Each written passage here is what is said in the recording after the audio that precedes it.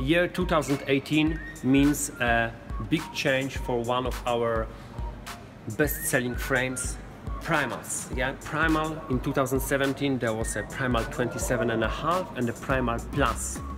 It could be a bit sometimes not easy to understand because Primal Plus was for the 27.5 plus tires and the 29-inch wheels, but up to maximally 2.2.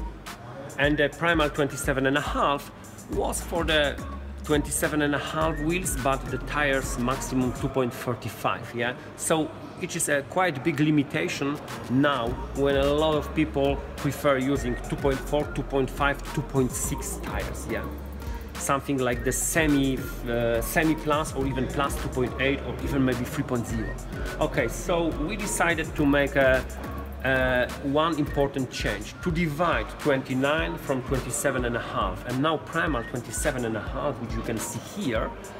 Now this frame can fit now the whole range of the 27.5 tires, starting with 2.3 up to 2.8, and if you really want to use 3.0, you also can fit them. But it's not only the change of the size of the tires which you can use here.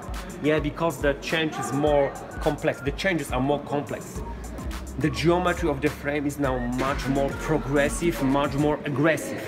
The head tube angle is now 65.5. Yeah, it's like Hornet 2 years ago. So it's really, you can use it not only on the trails, take it for the enduro, no problem. Another changes following the same idea is making the reach longer, putting the BB lower, yeah? Plus we use here the boost size dropout, so now the Primals comes with a 2XL. And what's the best? That the price of the frame we keep the same.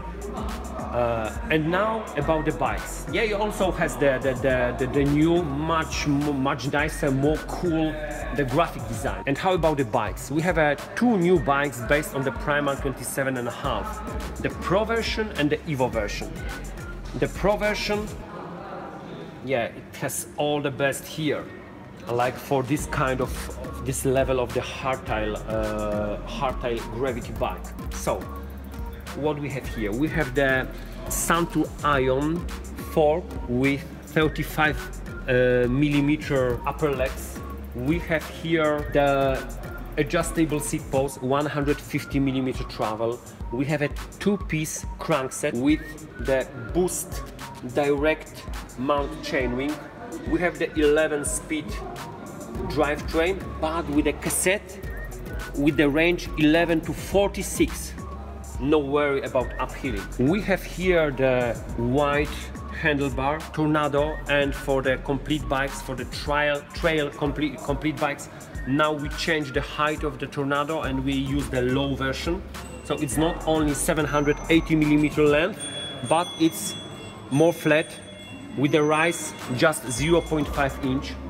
Certainly we are using here the hydraulic level disc brakes, and in this bike, in the mass production, we will be using our new welded rims, the Thunder welded rims, 32mm wide, and on these rims we will be using the high-end tires Schwalbe Nobinik with the speed grip compound. Yeah, so not the performance level, just the high-end level of the compound.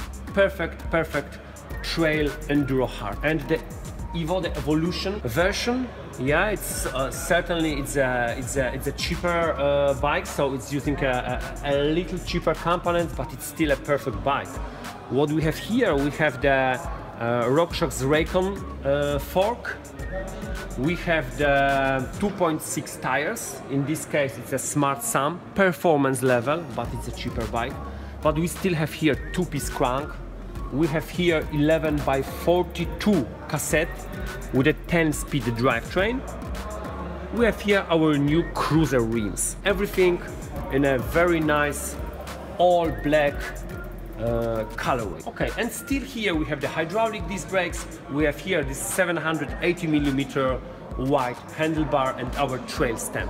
Perfect bike.